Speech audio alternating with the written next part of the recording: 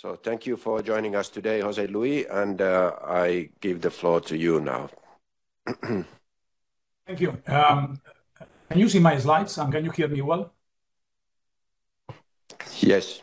Perfect. So thanks a lot. It's a great honor to present in this conference as a keynote as well. And the topic that I chose is a topic very related to the conference, which is about carbon emissions and the bank lending channel. This is a research agenda that I have with Marcin Kaperczyk, a colleague of mine at Imperial College London. So basically, let me just get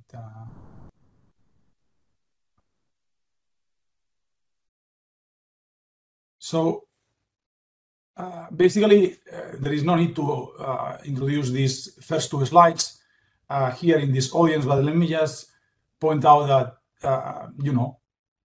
for instance, after the COP21, after the Paris Agreement, there has been a push toward decarbonization policies. Last year, Nobel laureate was a link between carbon emissions and temperature changes with the objective of net neutrality. And there is an active debate on how to control emissions. Many economists believe that with a carbon tax, all the issues would be solved.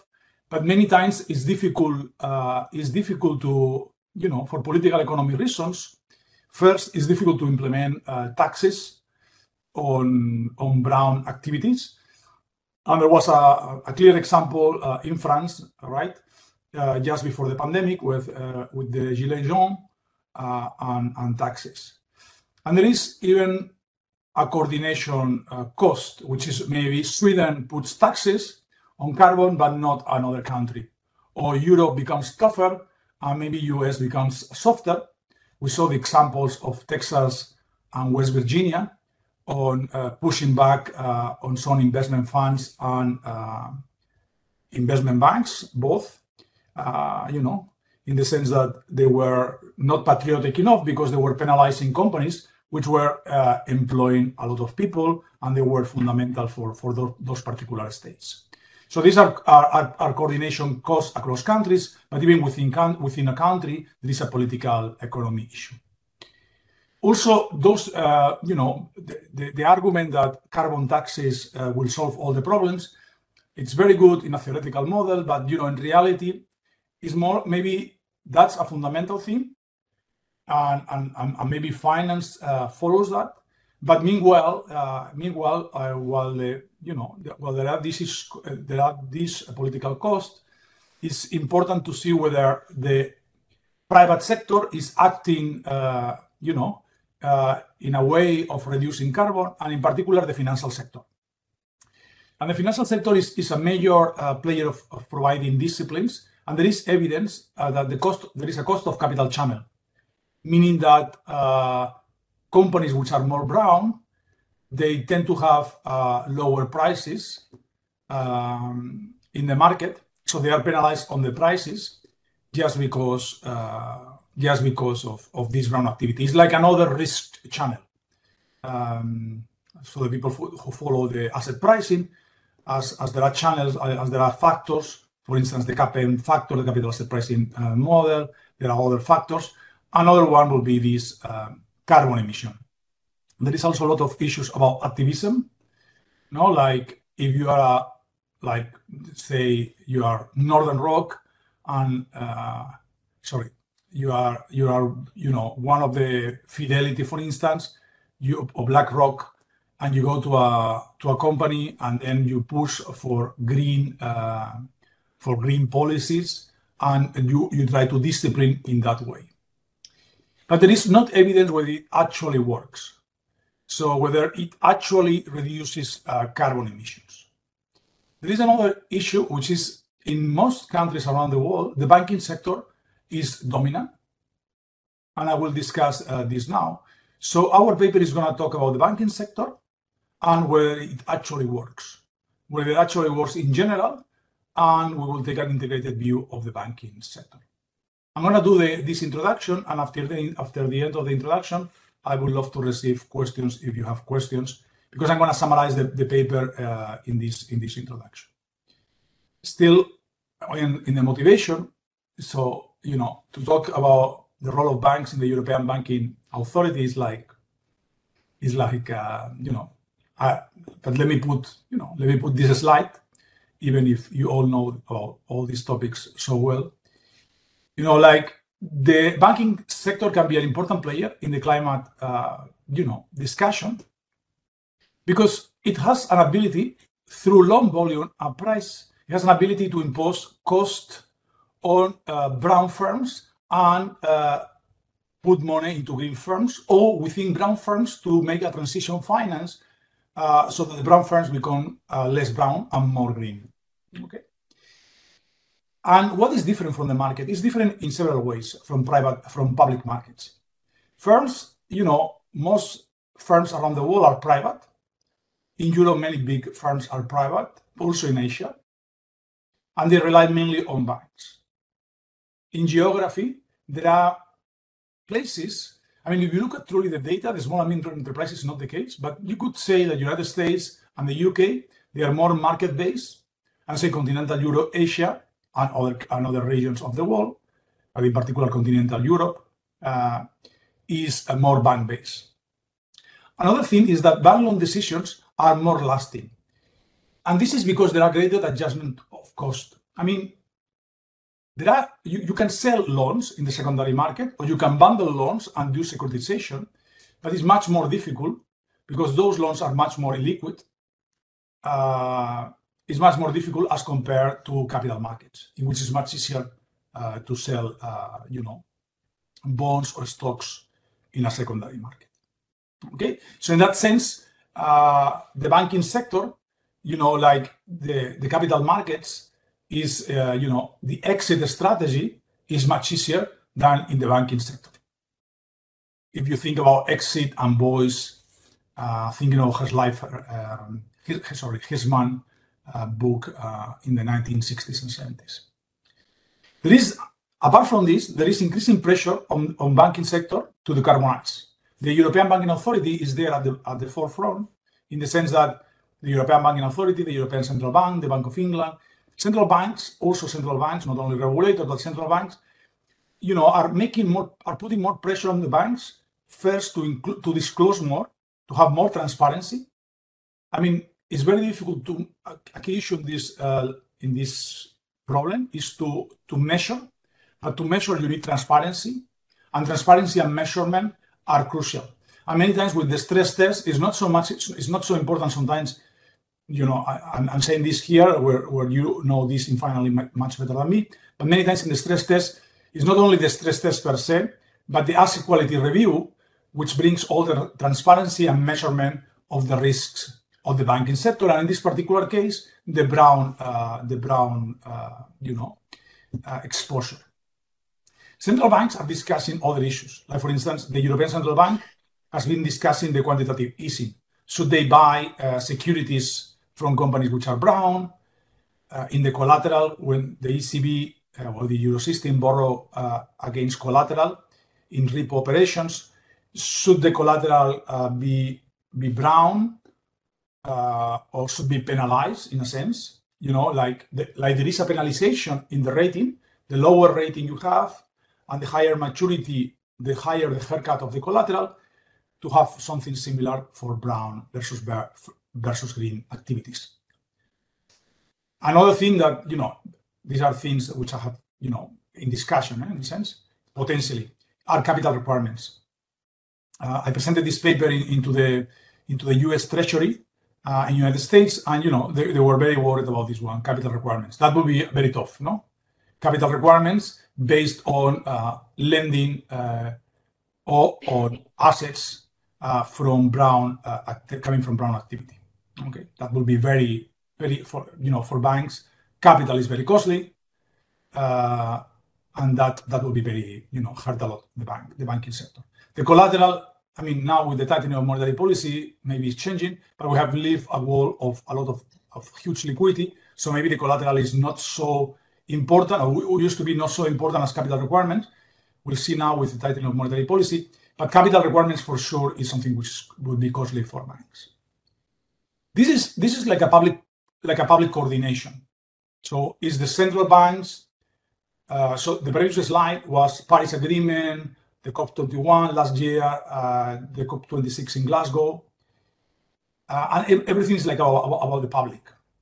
Now there is also private commitments, that is like a coordination across private institutions, that is not state-owned institutions. And one famous one is like the one, for instance, with the Net Zero Banking Alliance from last year. Okay, so there is a lot of commitments, a lot of private initiatives involving commitments, both for non-financial firms and for financial firms, and in this case for banks, to reduce carbon emissions and to get zone neutrality. Of course, you wonder whether there is greenwashing, no? I don't remember whether it was the HSBC guy, no, that was sacked a couple of months ago for some of these issues. So one of our paper will check commitments and will check issues like greenwashing and things like that. You know, some data like the 60 major banks, you know, have allocated like almost 5 trillion into fossil fuel industry since 2015. But let me say one thing about the problem of this type of, headlines, which is if you think about energy, the sector in energy, there is a lot of variation within that sector, right? There will be green companies producing more green energy versus more brown type of energy. So one key point that I want to say is that it's important that there is a lot of firm level heterogeneity within industries. So one should not check just purely this industry versus that industry versus that industry, because within each industry there is a lot of variation, and then companies like, since we're in France, no, like Total is a big company doing many things, so there can be maybe a transition from more brown activities to green activities. So you would like is, in the ideal world is even within the company, but also at least within different companies in the same sector. Okay. One thing which is not fully clear at all, I mean, physical risk, many scientists say it's clear. We go where we go, unless we do something, but the transition risk is not fully clear. Like, for instance, transition, and I don't think that sometimes in the stress test, you correct me otherwise. For instance, in the Bank of England, I think they didn't model transition risk. And of course, the transition risk is a more shorter horizon. It's not super clear, and this might be hurting banks more. Of course, this preoccupation of climate change is super important, but this year, with the inflation, the war, the changes in monetary policy, rates, there are other things like potential recession, there are other things which matter a lot. And so I don't know whether in the next 2 or 3 years, the transition risk will be very important, but it's something which is not fully clear what is the horizon for the transition risk.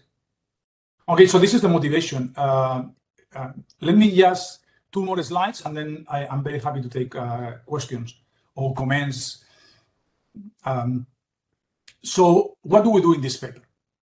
So we ask first, very briefly, whether banks decarbonize their portfolio. But that's not the question that we are pushing. The question that we are truly, this is like a necessary condition, but the question that we are more pushing, if there was this necessary condition for some banks, not for all the banks, but for some banks, is whether bank decarbonization triggers real adjustments in non-financial firms. Okay, so this is the question of this paper. And this is important on the effects on financial decisions like leverage, real decisions like CapEx, like investment, like asset, and then effects on emissions, on CO2 emissions, on scope number 1, scope number 2, scope number 3, or commitments to future emissions, to future reduction in emissions.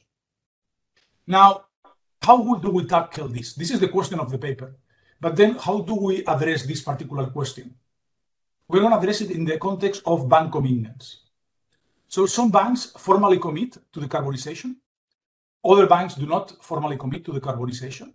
we're going to take one particular initiative. I will tell you later, but it's the science-based initiative.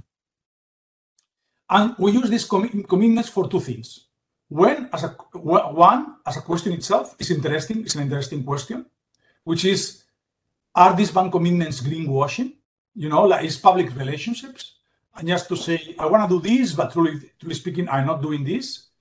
You know, there has been, like the other day, you know, there was some advertisements I think in the UK, you know, and the agency for advertisement, I think they you know, they went to the company and said, you cannot advertise this because that's not true.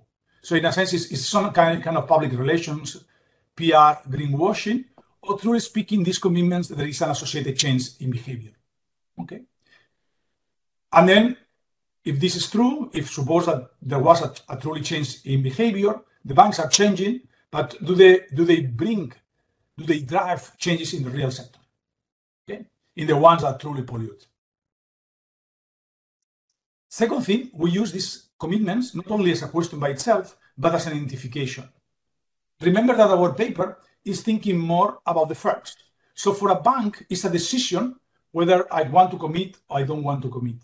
But to a firm that was borrowing from this bank and had a relationship with the bank, long before or before the bank commits to carbon you know, neutrality, for instance, for that bank, for that firm, is a shock.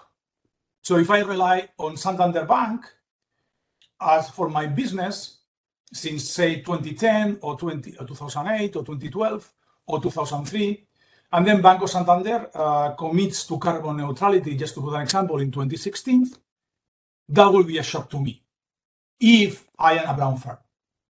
Okay? Potentially. And this might change the type of lending or the type of activities which I have to do. It might change in the sense that they might cut my lending to me because I am brown, or they can force me to do more transition finance to try to get more, that I become more green. So for these firms are going to be potentially shocked by these commitments. Of course, firms can switch. So from Santander, I can switch to BBVA or a Caixa. But, you know, there are frictions in these markets. I mean, we do know that there are frictions in the banking market, and therefore, sometimes changing is not so easy. In the paper, there is a big part on the paper. Maybe we will not go into this presentation, but a big part of the paper is just to say that the companies that borrow from one type of bank, which commits, versus the company that borrow from the bank that doesn't commit, they are not different. So first of all, there is a tag. They are not different on observable characteristics and unobservable characteristics through several ways. Also, these commitments of the banks, and therefore the effects on the firms, are over time in different moments. So not all of us commit at the same time. So this is not like the typical paper about pre-post Paris COP21 agreement, which is 1 point before and 1 point after, but this is like banks over time commit to these activities. We will analyze until 2020, until the COVID, because the COVID year is a particular year in which, you know, there was a lot of reduction in CO2 emissions, but it was driven by lockdowns and, you know, lower demand, lower supply, etc. So is it clear? Do you have any comment at this moment? Before I tell you the preview of the main results, is there any comment or any question that you want to raise or anything?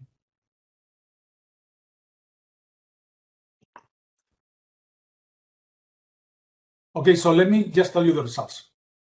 And with this, the rest of the paper is just details. So the lending effects.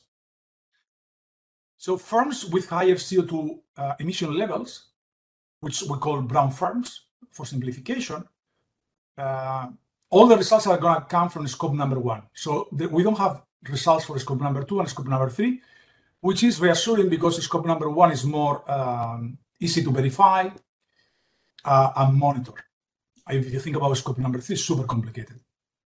For the ones that don't know scope number 1 is the CO2 that you produce in your activity, while scope number 3 will be your customers and suppliers, which is entering into the network, which is not clear because you need to have a very precise network to do those type of analysis.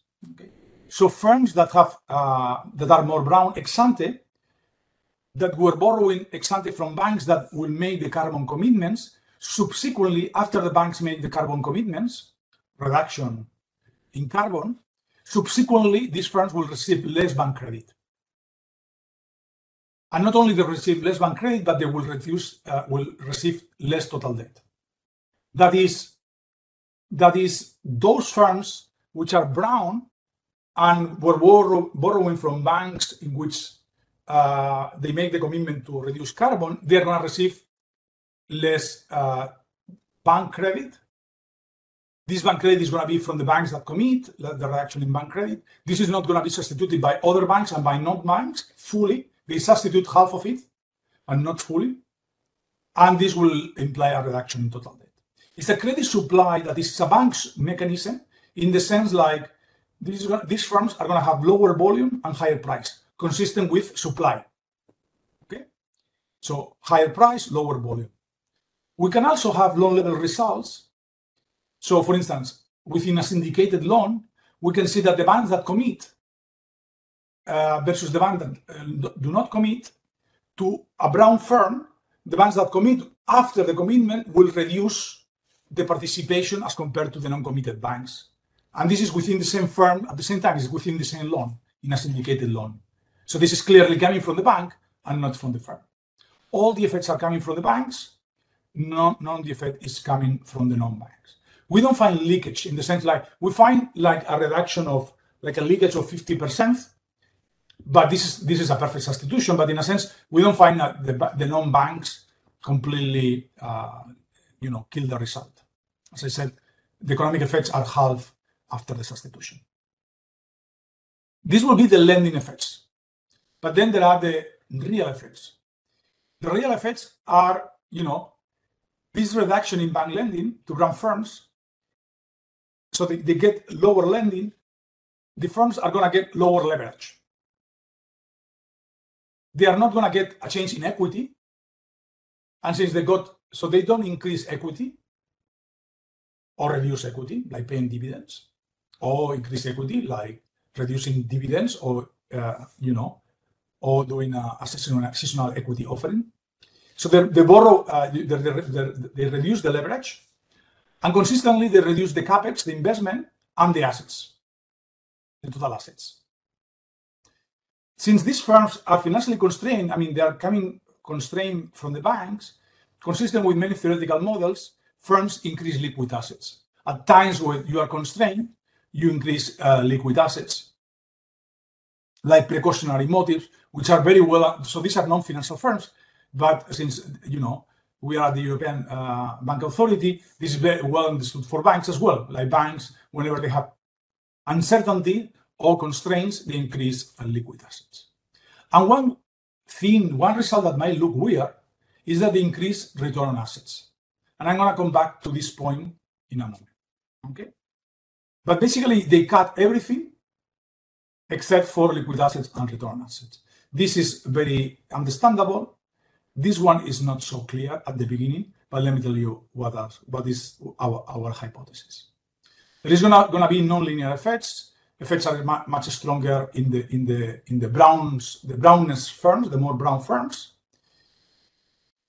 And importantly, for the paper, crucially for the paper, there is no subsequent reduction in carbon emissions over 3 years, which is the maximum that we can analyze. 3 years. So not change at all on carbon emission over 3 years. Not even firm commitments over year 4, year 5, year 6, year 7. So not only 3 years of actual no reduction in carbon emissions, but not change in future, even more future years on commitments for future reduction. But instead, on the ESG, on these ESG ratings, we see that the E of the ESG improves. Not the S, not the G, only the E. And then when we go to the E, only one factor makes the E improve, which is a factor which is called opportunities. And opportunities is that if in the future I have opportunities, we will take advantage of those opportunities.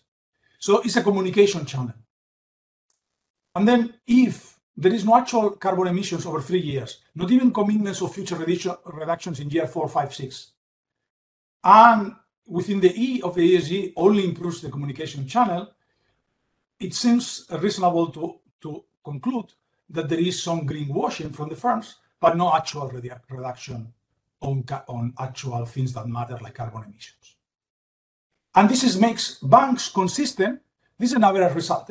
This makes banks consistent to cut lending because the firms are not changing. And in fact, the return on assets, since you see the assets are going down, but the reduction is not going down, brown over total assets is going up, right? If brown doesn't go down and assets go down, CO2 emissions over assets goes up. How can it be? And the return on assets are going down and the return on assets are going up. Is that firms are selling those assets which are a bit more green, and they concentrate on more brown assets on average. And why? Because those assets have a higher return, a higher profitability, and that's why they get higher return on assets. And consistently, banks cut. So the bottom line of this paper, and with this I stop for questions, is that banks affect in the data that we have, which is US, Asia, and Europe, for listed firms until the COVID crisis, is that banks affect carbon emissions via credit reallocation from brown to green firms on average. This is not all the firms, on average, rather than providing loans to brown firms for the investment necessary to cut carbon emissions. So you don't make a brown firm more green on average by putting loans with covenants, attached to covenants or reduction in interest rates attached to a particular steps, that they do for particular projects, more green projects. On average, if you are brown, on average, I cut from you and I put the money into green. And this is the way banks are affecting the climate change. And firms, and the reason is that firms, on average, in this period, they were more profitable for them to continue doing brown. They do brown and they get more profitability. And basically, this is our paper. The rest of the papers are just details and things like that. And so I will be very happy to get comments or questions, suggestions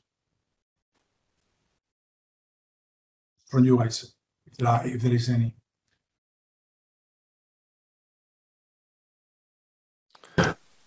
Okay, thank you very much. We have one question from the floor here. 1 second that we bring the microphone over.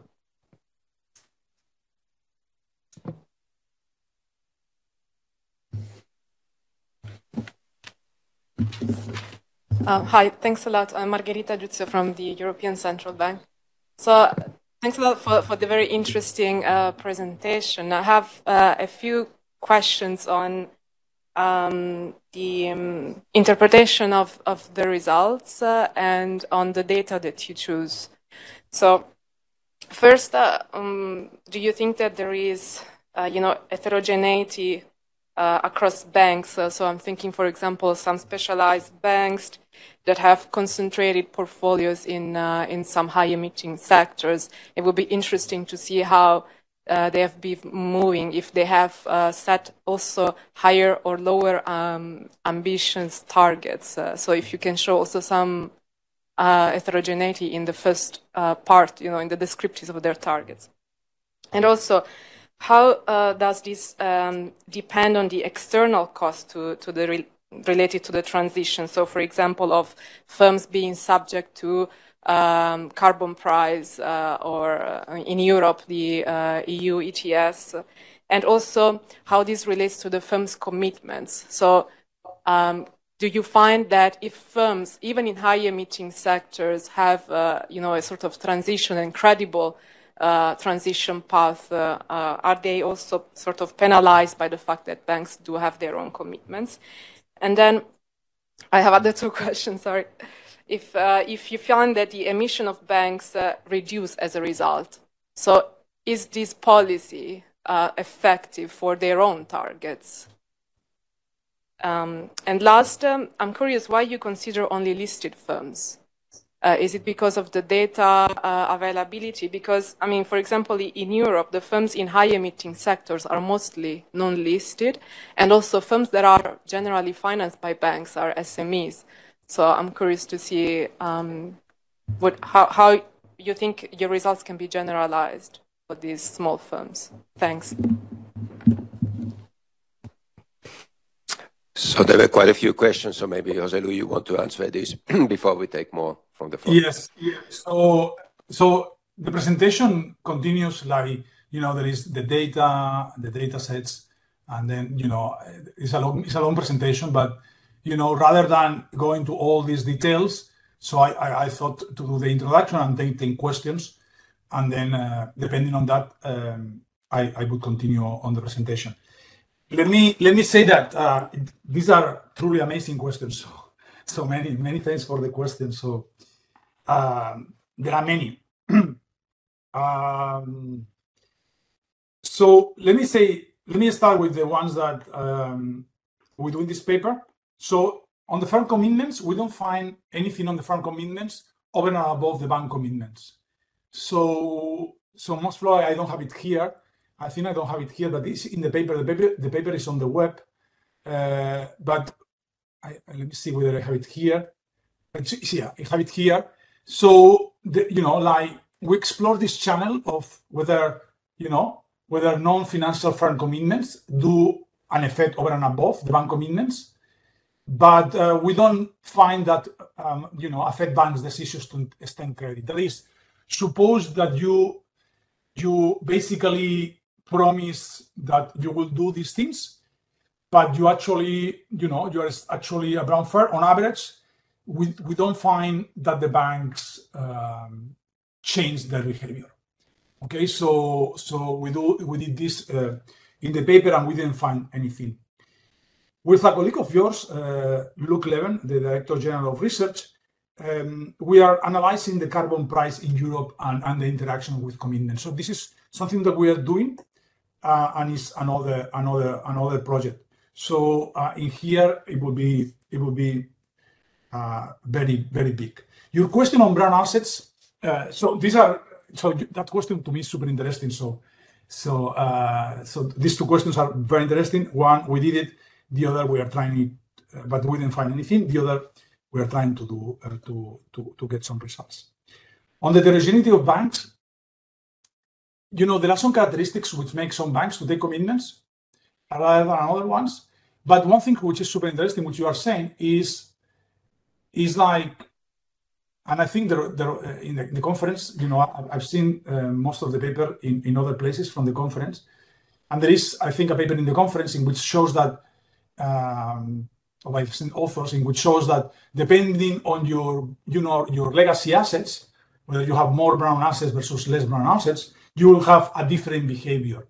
So not only brown will make you to be less hesitant to commit potentially, but in a sense, like it's difficult for you to hurt brown firms if your legacy assets are brown. This is not something that we do in the paper, but it's something super interesting.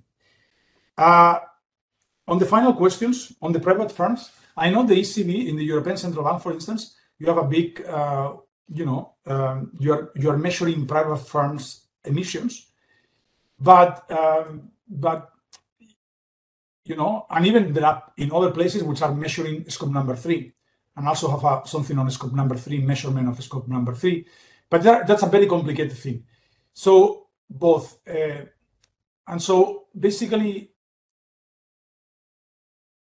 so we use true cost, and this data is for basically listed firms. The most important thing for listed firms is that then we can match it. If our paper is about Asia, Europe, and United States, so we need to match it to firm level data.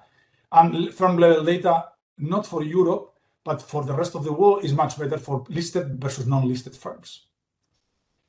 And then also we want this non-bank versus bank, and this is not for all the firms.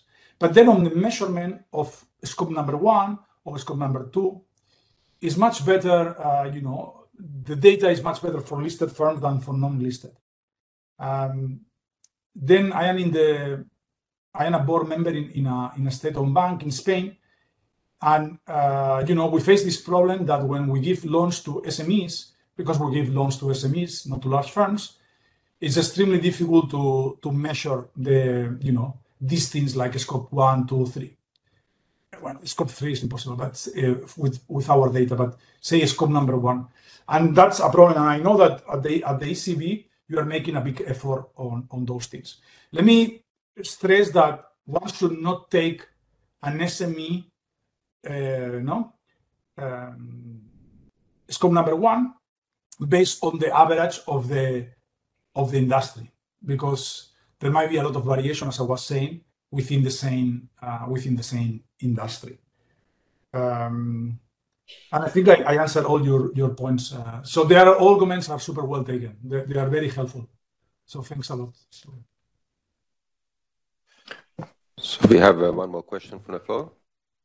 Yeah, thanks. Very interesting paper also. I guess let me try and be the policy guy for 2 seconds, right? What makes me kind of comfortable is that what you're showing is basically consistent with people understanding that if you have a choice between quantity and price controls, you should choose quantities if you're a Weizmann kind of person, right?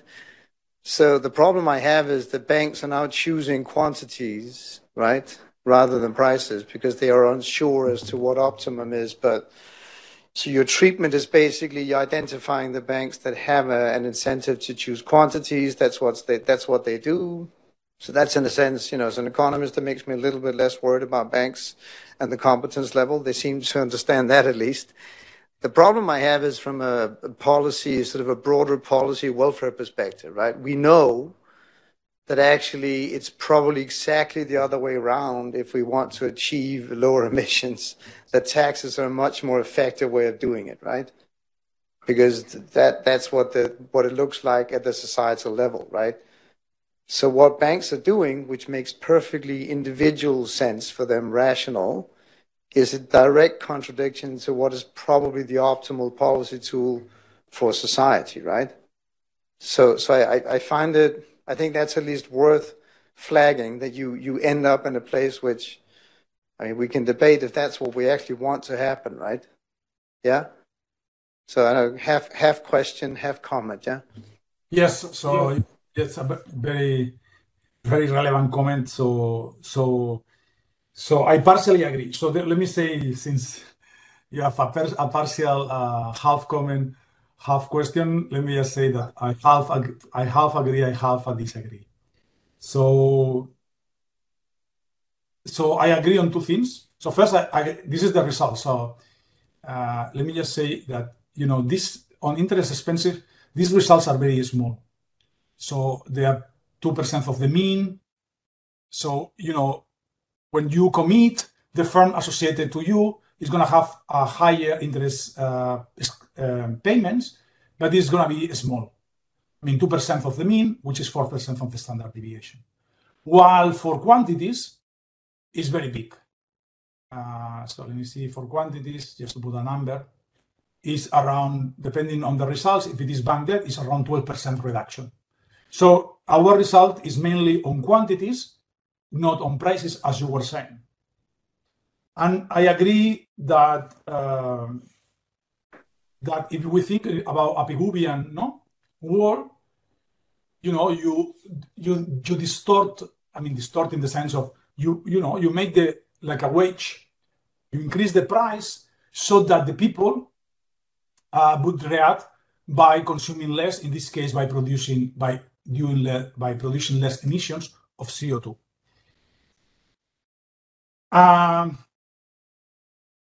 Quantities, truly speaking, so here the quantity, so I'm telling you, then in this way I tell you the paper, I'm telling you this the paper.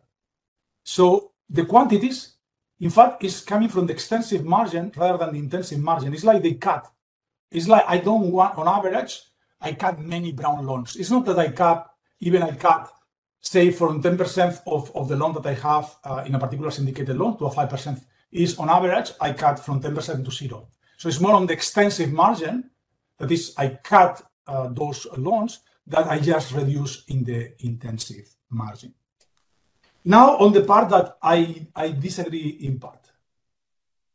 First, one can think many times in banking that a reduction in volume is that you put a price which is too high. And, it's like, the marginal price that would be there, the shadow cost will be so high that then there is no quantity. So it's related to prices.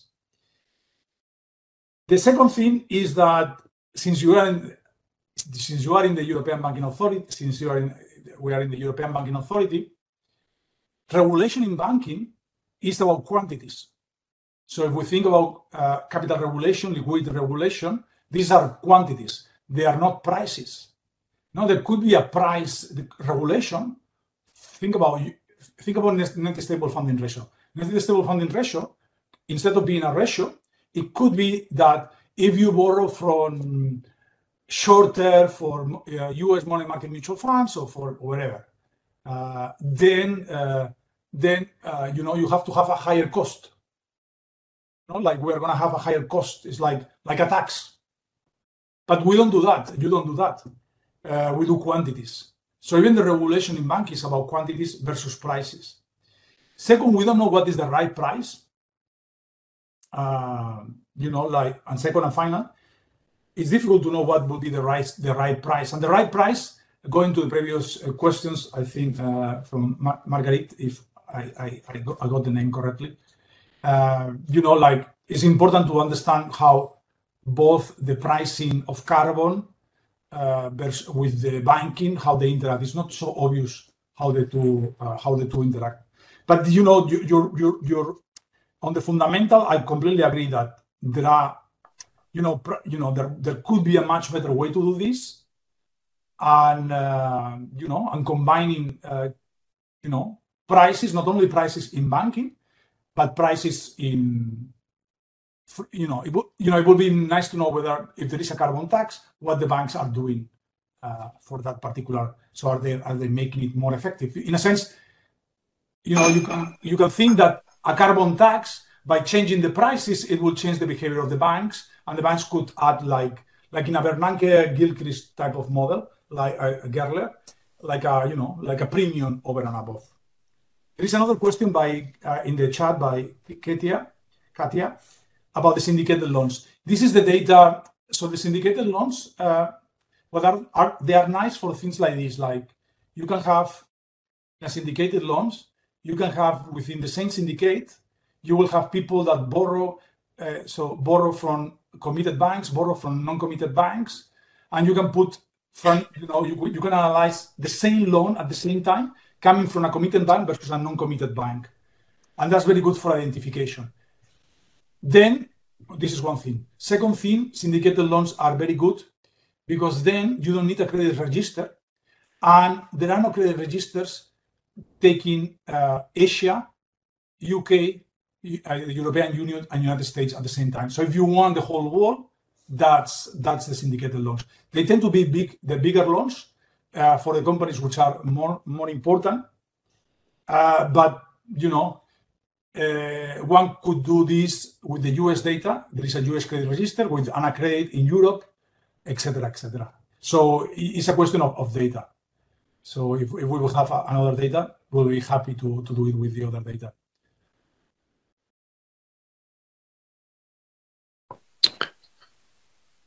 Okay. Waiting for further questions. So I have one question myself, maybe a bit more of a comment as well. On your result that banks on average tend to switch from lending to brown firms directly to lending to green firms rather than supporting the brown firms in the transition to become green firms. Now, how does that compare with the fact that many of the brown firms actually tend to be, so to say, good credit? So they are strong balance sheets. You know, big oil has strong balance sheets, profitable companies, whereas many of the startup green companies are not so good credits. So how does that add up in terms of the risk-based framework where the banks should be basically thinking about the riskiness of their loan books rather than jumping directly from brown to green lending? Yeah. So this is always it's a wonderful question. Yeah. So basically, let me just rephrase it. So we know in banking you need collateral, and these brown firms, they have a lot of collateral, like big factories, like big things, like real estate, things like, and then you can place that as a collateral, for instance, and then it's easier to borrow against collateral. And many green firms, they do new technologies, which are, maybe patents, like we were discussing in this state-owned bank, like for electrical cars, like some particular designs, but everything was like a patent, and you can only borrow against that collateral, which is a patent, but it's complicated. So this implies that on average you tend to give money to the brown firms rather than to the green. And precisely what you said is what makes that the European Central Bank in the quantitative easing, they give more money to brown firms than to green firms. So basically, the European Central Bank, even if it doesn't want, is discriminating. I don't know whether this is the right word, but it's favoring brown firms versus green firms, and maybe they're going to change the policy, right? Maybe they are realizing about this and they're going to change the policy. But what you just said is there. We did something in the paper. We did something, it's not, which is basically at the end, your point is that the financial risk of one type of firm and the other type of firm is different. So we can measure risk in different ways, like rating. Here, we also put this risk measure is how many, is your profits and your leverage is like a Z-score and the volatility. So how far away are you from from default? Just to try to control for your channel, the channel that you are saying. And, there is a reduction. This is 19th, this is 24th, and 24th minus, to 19, there is, 5 points out of 24. So it's at 20% reduction. So what you said is, I cannot agree more. But, that's why we are realizing about all of us, and policies are changing precisely because what you said. Let me also say that now, since we are this is very speculative. I mean, I don't know whether our paper can say anything about this, but going back to what you said, these firms, polluting firms, have been constrained, not only because we show it here, but a typical point that one would say right now is that we have an energy crisis in Europe, in part also. So there are many issues like a European energy common market, the war, etc., etc. But there is also some people argue that there has been an underinvestment on some of these brown energy companies, and now potentially, if you want to increase production, it's much more difficult. And that will be consistent with this evidence. This evidence that those brown firms were affected by the change in policy after the Paris Agreement in 2015. Just to balance the answer. But thank you. Thanks a lot. Thank you very much. We have one question here from the floor. So in waiting for the microphone, I think there's one question also on the chat. I'm not sure if you saw that, José-Luis. I can read it out here. Yeah, please. Yeah. So what do you think is happening in bank institutions given your results? Is it an adjustment of pricing methodology of banks to charge higher interest rates from brown firms? Or is it credit policies to exclude loan granting to brown firms altogether? Yeah. So yeah, this is in a sense related to the previous question, and I think our evidence is more on the quantities than on the prices. Let me just tell you my experience why it's more on the quantities than on the prices. Like in our own experience in the bank in which I am board member, is there are some particular firms that we don't want to lend, which might be bad, because I'm not saying that this is perfect, but so you don't want exposure with the firm. It's not that you you want to be compensated for some risk, which is either transitional risk or fiscal risk or reputational risk. So you just cut, and this is my experience, and this is what we get in the data. So it's more the quantity rather than the price mechanism. Thank you very much. And then we have Jakob, please. Yeah, sorry, I guess, so my question is, have you, when I look at your results, and that the good news is you're using listed firms, right? Is there a Tobin's Q point in what you're doing here? Have you looked at the profile of the quote unquote brown firms that you are looking at? Because I guess you understand the point that I'm trying to get to, right? Yes, I understand. And that's a very good question as well. So we have not done heterogeneity.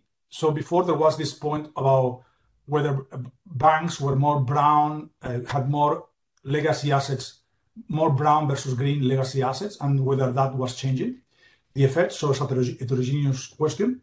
And your question about the Tobin skew of the firm, which is, it has very good investment opportunities or not. Well, this is what the Tobin skew is telling us. We have not analyzed that, and that's why I always stress, and we can have the Tobin skew because we have listed data, you have listed firms, and so get the Tobin skew is pretty easy. The thing is that what we have done here, we are the first paper doing this, and we have done the average effect. The paper is very long. This is an academic paper at the end, and there are many questions which are very interesting to follow up. And on heterogeneity, we did the previous question because there is an issue about is the banks over and above the risk of the firm, financial risk of the firm, is it changing that? And that was a controlling thing. In your case, it's more the Tobin skew, meaning, I guess your question goes to if the market is thinking that a particular firm, has the market is given the price in the market and given the book value, the market believes that this private firm is very good with a lot of investment opportunities, then maybe the banks are not going to be cutting there, even if it is a brown firm as compared to other firms. I guess this is the point that you are making. And we have not checked that, and we think it will be super interesting, but we have not checked any heterogeneity, because then if you enter into heterogeneity, there are so many aspects to analyzing heterogeneity, which, then our paper will become too large. It's already too big, and it will go too large. But definitely a very interesting question that we will try to pursue in a future paper, or other people can pursue it in a different paper. Yeah. Okay, thank you very much. I don't see any further questions coming up, so I think we are then approaching the end of this session.